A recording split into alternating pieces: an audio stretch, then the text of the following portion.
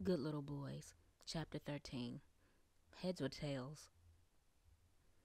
Isaiah pulled the top drawer out of his dresser and dumped the contents onto his bed. He unrolled and examined each pair of socks to find holes or tears. By the time his inspection was done, his inventory of socks had been cut in half.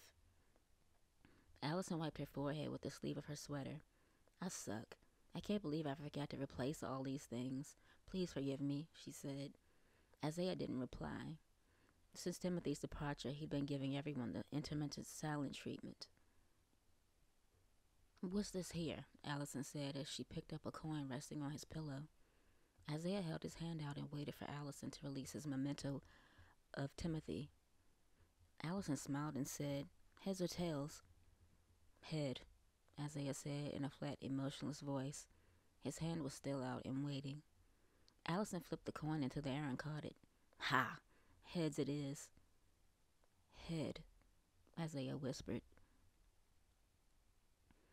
The doorbell rang before Allison could respond. She raised her eyebrow and left the room while flipping the coin. Isaiah was too enraged to move until he heard her scream and crash. He ran from his room and found Allison at the bottom of the stairs, holding the side of her head.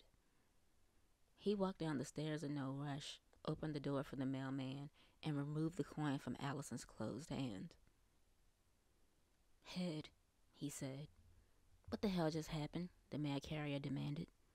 In the waiting room at the hospital, Isaiah swung his feet back and forth while sitting on a bar stool.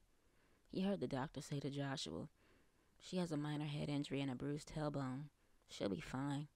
Did she fall down the stairs or was she pushed?